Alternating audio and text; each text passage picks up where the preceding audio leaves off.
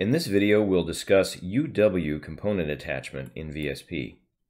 So let's take a look at these pods out here mounted underneath the wing and how they're attached to the component.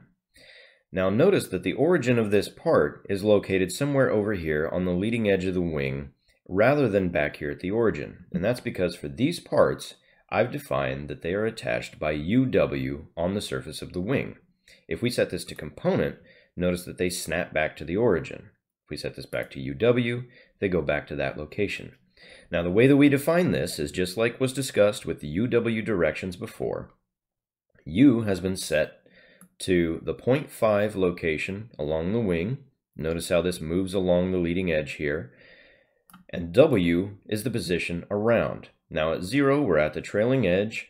As we move from 0 to 0.5, we're underneath the wing. We go over the wing and back to the trailing edge. I want these attached to the leading edge of the wing, so I set that to 0.5. Now, if we zoom in a bit, we can see a bit more of what's going on. Translation is set to UW, but rotation is still set to component. And we'll see what difference that makes here in just a little bit. But the reason that you might want to do this, if we take a look at the wing geometry, and let's snap to a front view here. Let's go to the section tab, and now we're going to start adjusting the dihedral. If we start to move this, so the dihedral of the wing change, notice that the position of these pods is tracking along with that component.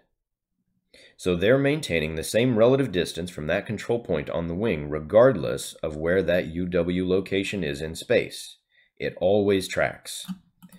Now because we told it not to go in and adjust the twist, you can see that they're moving just a little bit because we're rotating about this quarter chord location, but for the most part, they're staying put.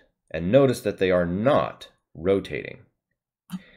Now, there's a different way of attaching this. If we look at this pod geometry here, that's a child of this center pod, we've told it no attachment in translation or rotation. Let's change this up a bit and attach it in both. Notice now that we've got 0 relative change in rotation or translation on this component, and now it's aligned with that x-axis, which is tangent to the surface. If we start moving this around, you can see that it's moving around in W, but not in U. If we move in U, notice how it rotates so that that axis is always tangent to the surface. Now this can become a very powerful tool when you want to attach things perpendicular to a surface or at a certain angle. If you know that you want an antenna mounted at a certain angle relative to the surface, you can still come in and tell it that you want a specific rotation, say 90 degrees here. And if you start moving along, notice that this is now always perpendicular to the surface. Similarly, we can go around and we can combine this. So there's a number of different ways that you can attach these components in VSP using UW coordinate space. And you can very cleverly combine both component and UW translation and attachment and rotation to create these really interesting interactions between your components.